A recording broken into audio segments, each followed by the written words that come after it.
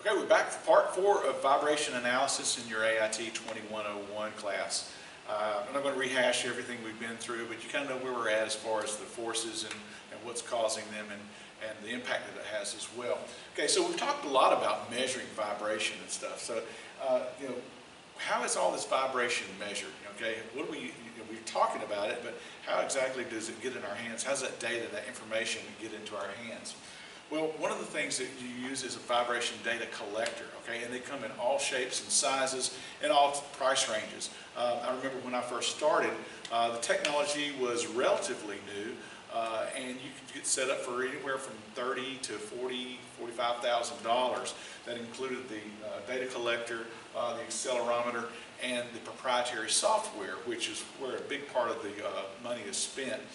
Not so much on the hardware as it is that proprietary software. Okay, and each you got a broad spectrum as far as the capabilities of these data collectors and also the software. What it can tell you, you can spend very little money and get very little use or information from it too. You can spend a lot of money and get a lot more detailed information.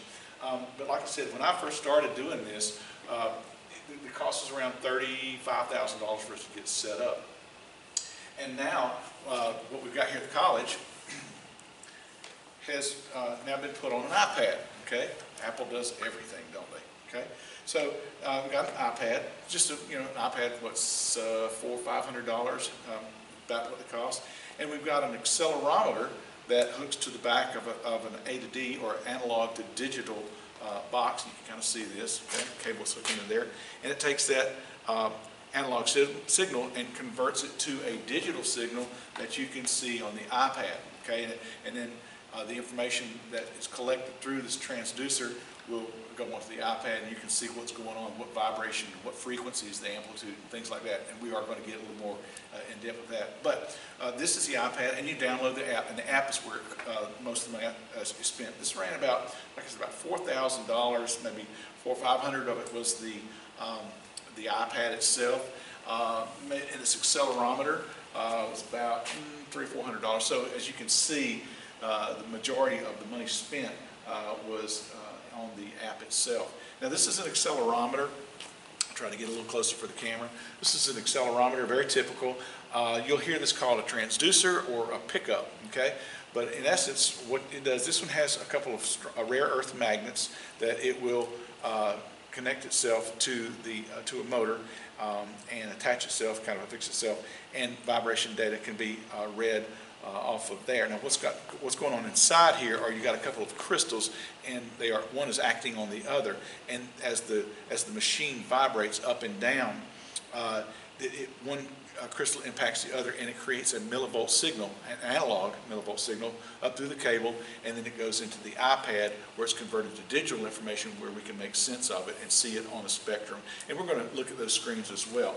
But this is a typical, this is a three-phase motor. It's only third horse, but your accelerometer will attach to the motor like this, and nice and firm, and you typically have several different positions that you put this on, and you always want to make sure it's real firm. But you typically take a couple of horizontal, a couple of vertical, and an axial reading on your motor. We're going to get into that just a little bit later, but I just want to show you, like I said, just want to show you the data collector and also the accelerometer that we'll be using in the lab when you come into in-person lab.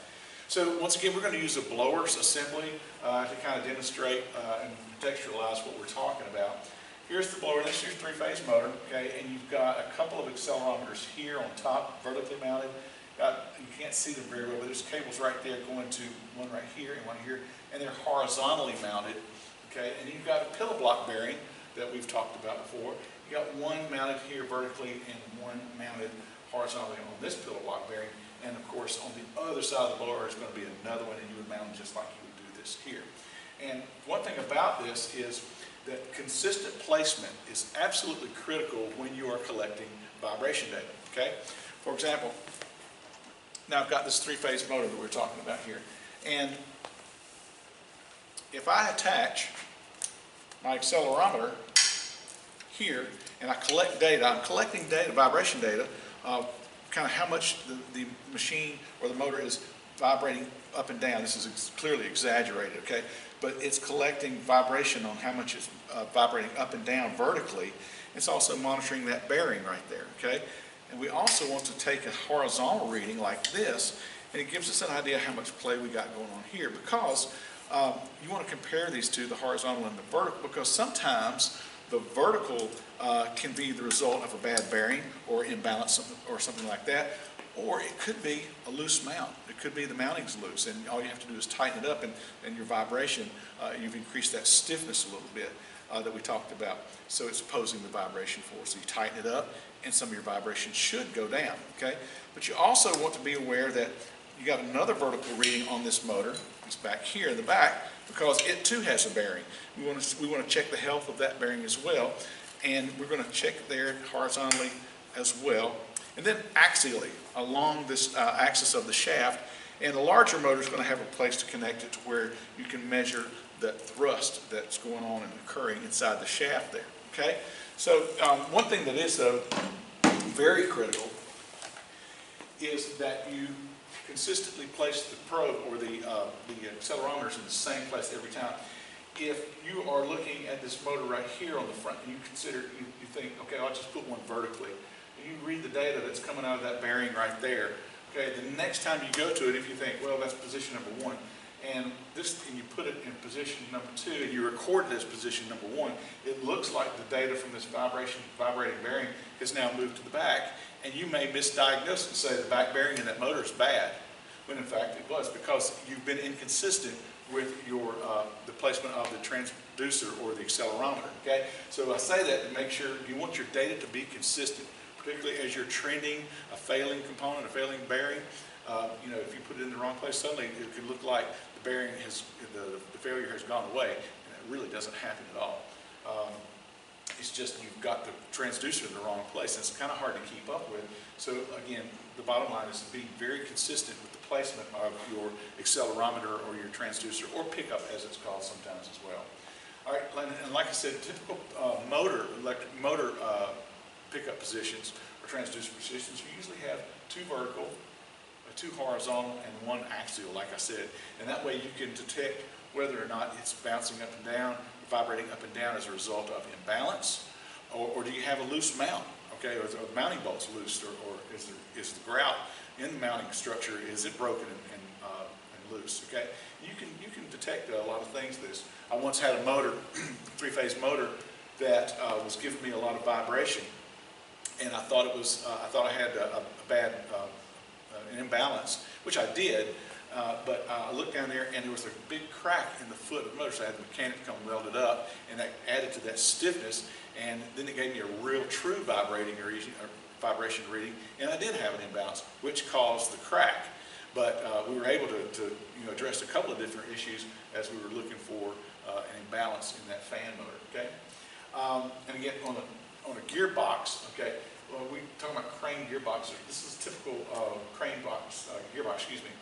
And it's got multiple stages through it, so we put an input, we connect this shaft there to our 3-phase motor that drives this input shaft, and it goes through a series of different gears, and we're gearing it down because we want a higher torque, lower speed, higher torque from a crane motor. Carries a tremendous load, sometimes 15, 20, 30 tons sometimes. So we will gear it down, and each one of these gears has got its own set of bearings, and we're also going to be able to monitor gear teeth mesh, how they mesh, and if you've got a broken tooth, that will send a vibration frequency all of its own. So we would place the transducers here outside these bearing caps here, these bearing housings, and we want actually, gearboxes are a little tougher than motors because they're a little harder to get to, but there's a lot of data to be gathered inside that gearbox just by using the transducer and placing it in the right place. But I want to talk to you just briefly about the different ways you can mount a transducer, okay? The one that I showed you had the horseshoe mount right here, okay, the rare earth magnet, kind of a horseshoe mount, okay? And it mounts inside, on top of the curvature of your motor like this, okay? If you mount it like this on the curvature, it's going to wobble back and forth, and that's not good because any movement, any motion in that accelerometer is being viewed as vibration, but it's not really, it's not clean data. It's not, it's just trashed on your spectrum, and we're going to talk about that a little bit shortly. But the thing here is, these are different ways that you can mount the accelerometers to the motor to collect that vibration data, to see how it's acting, how the bearings are, the health of the bearings, and different other things. So we have the accelerometer, and this one's just got a probe screw to the very end of it. It could be steel or aluminum, okay?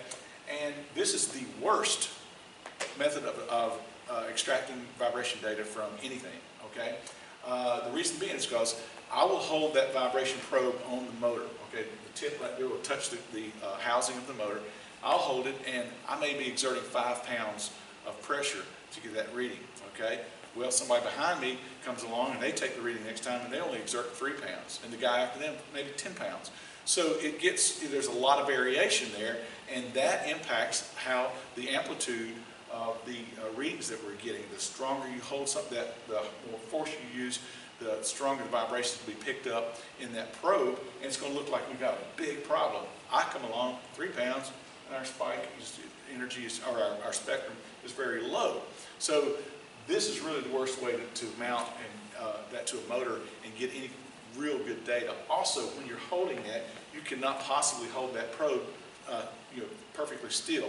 So any motion like this, of that probe, kind of grinding on the and rubbing on the housing of the motor or gearbox or whatever you're measuring, it's going to come up as a vibration, because it is vibrating. Okay, the two metal on metal, okay, it's creating a vibration signal.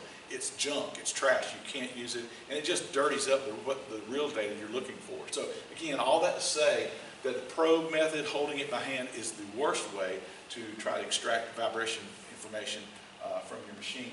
I showed you the horseshoe, the little horseshoe rare earth magnet. Nice strong magnet. You just want to make sure that the surface that you're mounting it to, that you're sticking it on, allowing it to be attracted to, it's not through 1/4 inch of grease or anything like that. It's got to be a clean surface. You might sand off or grind off some of the paint so it gets a good, nice good connection there, and there's no chance of getting bad information. You can also use epoxy and glue them to the motor, okay, or little pads to the motor. And sometimes you glue pads to the motor and you use the magnetic probe, or pickup. And also you can glue it to a pedestal and screw the pedestal to the motor or whatever it is you're looking for. And these two right here are more permanent, okay, as is the one with the screw. Here you would have to have your motor sent to a machine shop, or have your mechanics drill and tap, like maybe a 1/4 hole and thread it, and then you screw the accelerometer onto there and it stays on there permanently. Now, these permanent methods are really good. They give you really good data. Here's the problem though, because if you remember, we've got 5 different locations we prefer to read vibration data from.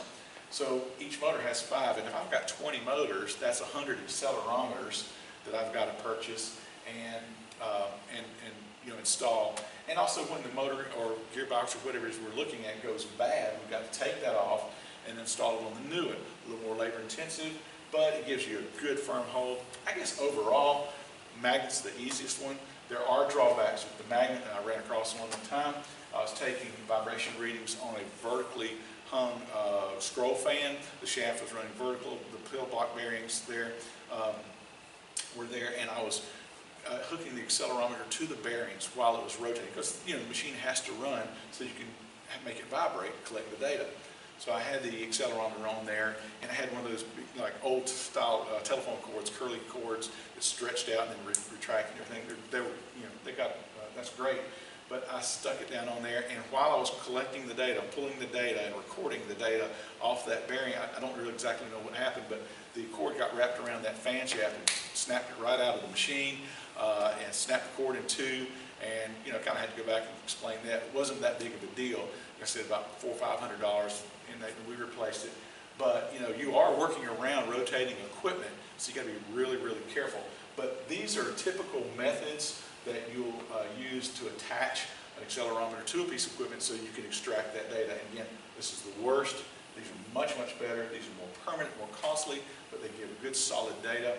This one too. Now, one other thing, with the technology changes, some of these accelerometers are Bluetooth, and so you can go with your iPad and you can link up through Bluetooth and extract that data and kind of stay away from it, so it's much safer. They're more expensive, and they'll have to be permanently mounted too, but you can stand back at a distance and collect it via Bluetooth, and so it makes it safer, faster. But technology has changed a lot, but you're still picking up that vibration data, and that's what we're after. So that's a little video on the accelerometers as to where you put them and what you're doing. Be sure we're going to wrap this video up. Be sure to tune into part 5 of this series, and we'll be wrapping things up shortly on vibration analysis. Again, I hope you're taking notes. If you're having problems or you don't understand something, by all means come see me and we'll take care of it. Okay? Thanks again for watching, and be sure to pull up the next video. Thank you.